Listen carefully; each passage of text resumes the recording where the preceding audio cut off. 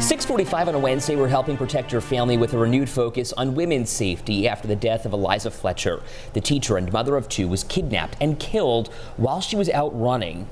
It's really fueled so many more women to seek out self-defense classes, and researchers say they may actually pay off in a big way. According to a study from the University of Oregon, self-defense classes are shown to decrease women's fear and anxiety about being attacked, while increasing confidence and self-esteem at the same time. Listen to this. 1 in 4 women will have experienced physical violence in their lifetime by a partner. 7 News reporter Jordan Johnson showing us how one gym is teaching women how to protect themselves. Jordan, good morning. Good morning, Ed and Taylor. The University of Oregon also says that women who enroll in self-defense classes are almost 60% less likely to be sexually assaulted. But besides the safety benefits, they also provide women with the tools and empowerment to feel confident that they can hold their own. And that's why I headed to Western New York MMA to check out a free class there just for women.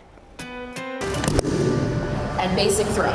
Empowering women through showing their strength. And then when they get to actually learn, okay, hey, this genuinely worst case scenario, here's what you can do. It's a really empowering thing. It's what Western New York Mixed Martial Arts has been doing for years through their free all-women's defense class, ensuring women can handle any scenario they may come across where they are unsafe or being attacked. Doing a basic throw. It's an experience that is going to not turn you into Superwoman. We should say that right away. But it is going to give you some practical things that you can walk away with right away. They're going to help you feel safer, help you be safer. During the class, students will be taught by Dusty Merkel and WNY MMA manager Kate Allen, bringing together all women to learn how to be safe. So it means so much to be able to provide a community that not only teaches a specific skill, but it develops this community of just trust with women and knowing that there's other people out there to support you. Somebody comes up behind you, they throw their arm around your neck.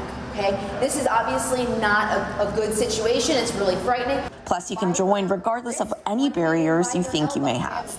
So you don't have to be big, you don't have to be strong, because obviously I'm none of those things, but I feel more than confident about protecting myself because it is for every body type, it is for every age group. And organizers say that this class is actually LGBTQ+ friendly, so all are welcome there, and you can find more details at WKBW.com. Yeah, it's all about that empowerment and feeling that self-worth, and this is a great way to get that. Jordan, thank you so much.